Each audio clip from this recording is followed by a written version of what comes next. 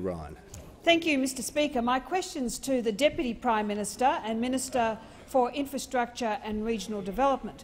Will the Deputy Prime Minister please update the House on how the China-Australia Free Trade Agreement will increase two-way traffic between China and Australia, improving jobs and creating more growth? Thank you. The Deputy Prime Minister. Thank you very much, Mr Speaker, and I thank the honourable member for her question.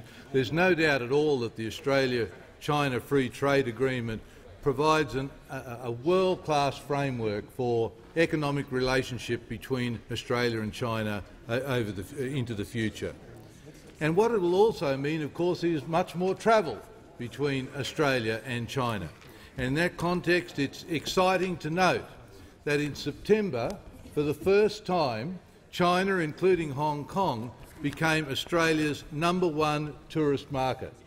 More people came to Australia on short-term visits from China than any other country, overtaking New Zealand for the first time. And so this demonstrates how strong and important the relationship Australia has with China is going to be in the years ahead. 7.25 million tourists came to Australia in the last 12 months, a record. Over 1 million more than when this government came to office. So our efforts in promoting Australia as a market by providing world-class facilities for the industry are bearing fruit.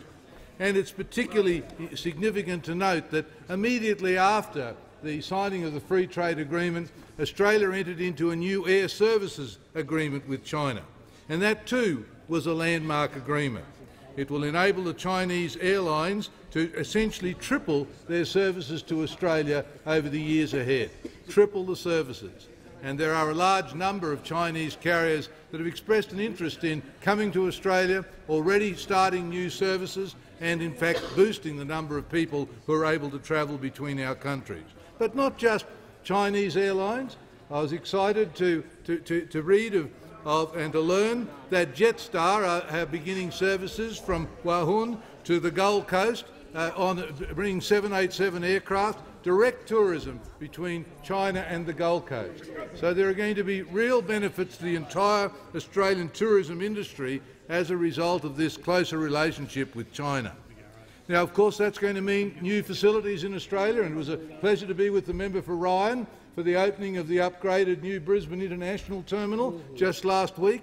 There's work happening, obviously, in other terminals as well, the new T4 terminal in Melbourne, T1, new pier for Perth Airport, and work on runways in Melbourne and Perth and Brisbane.